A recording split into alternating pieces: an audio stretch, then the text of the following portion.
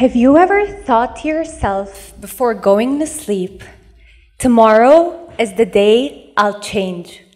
Tomorrow is the day I'll get up early in the morning, have a healthy breakfast, go for a morning jog, breathe fresh air. Tomorrow is the day I want to change to who I really want to be, the best version of myself.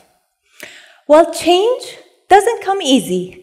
You have to incorporate certain habits in your life that'll eventually lead to you becoming the best version of yourself. You'll also have to eliminate certain habits that are hindering your path. Well, how long will it take you to form a new habit or get rid of an old one? Most people will tell you it takes exactly 21 days for a person to form a habit or get rid of an old one. I remember once in high school, one of my teachers told me it takes exactly 21 days for me to form a new habit. And I thought, this is my chance to become a bed maker. I thought that for the next 21 days, instead of getting up every day and yelling, "Mom, please don't forget to make my bed today," I thought I'd do it myself. Day by day, early in the morning, 6 a.m., even on days I was running late, I got up every morning and I made my bed. And I hated every second of it. And by day 22, I opened my eyes, and the first thing I did was say, "Mom, please don't forget to make my bed today." I quit. And of course, that was expected. And I thought, okay, maybe I'm just going to be a little bit worse at life than bed makers. Whatever. I do not exaggerate if I say that this 21-day theory is the most famous myth in the world of self-development. Let's dive a little into our theory to understand where the number 21 came from and the reasons for its spread in self-developmental books and courses. Dr. Maxwell Maltz was a plastic surgeon in the 1950s when he began noticing a strange pattern among his patients. For example, in a nose job, he saw that the patient took exactly 21 days to get used to start seeing his or her new nose. He also noticed that if a patient had an arm or leg amputated, the patient would acknowledge the feeling of their new limb for exactly 21 days before starting to get used to their new condition. Dr. Maltz published his theory in a book that went very famous in that era and sold over 30 million copies.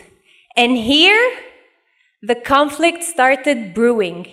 And it made sense why people were starting to believe his theory. Why?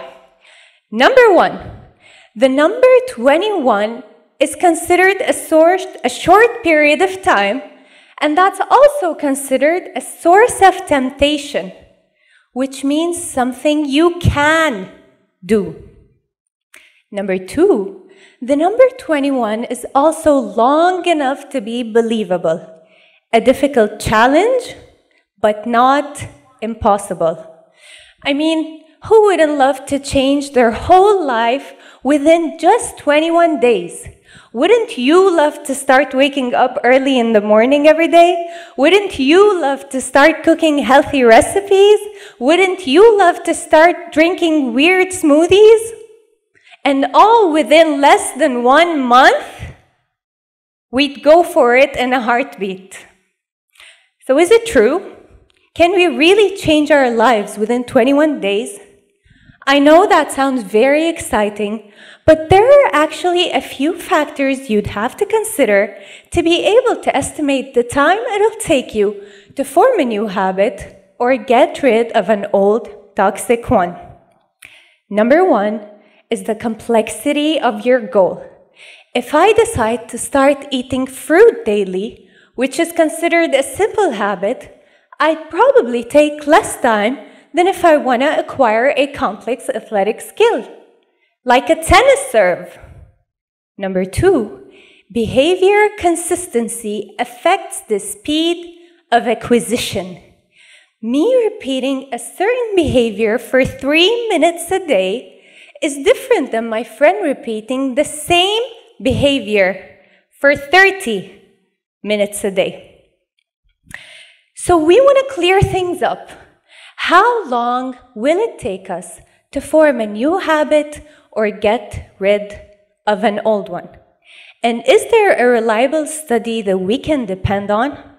Answer is yes. There is a famous study by the psychologist 𝒚𝒂𝒏𝒊𝒏𝒈 titled How Are Habits Formed? The study followed 96 people over a period of 12 weeks. Each person chose a new 12-week habit to work on, such as drinking 3 cups of water before lunch or running for 15 minutes after dinner. After 12 weeks, the data was analyzed to determine the time needed to move from the old habit to start subconsciously carrying out the new one. And after 12 weeks, we found that it took approximately 2 to 8 months in order for the task to become a habit, and 66 days to be exact. The difference in time it took to form a habit was largely due to the task itself, the person, and their circumstances, as some were able to form the habit within 18 days, while others took 254 days. So according to psychologist Lally, if you want to know the time required to form a new habit or get rid of an old one, the truth is that you may need 2 to 8 months and not just 21 days. Guys, whether it's 2 months, 3 months, a year, 2 years, it doesn't actually matter how long it takes, as much as it matters that you have to begin with today. And once you begin, make sure to maintain your new habit. Make it part of your schedule. Set reminders. Create a supportive environment. And most importantly, you don't have to be perfect. Making a mistake once or twice has no lasting effects on your behavior. Actually, that'll give you time not to rush yourself into things. You have to give yourself time and not just rush yourself into becoming a better version. If I want to become a better person, I'll have to commit to the system and embrace the process. That way, I'll commit to making tiny improvements rather than rushing myself too hard into things.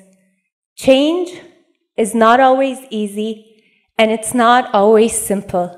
But with enough dedication, any habit can be reshaped. So if you really want it, becoming the best version of yourself, get up today and start working on it. I promise you'll get there. Thank you.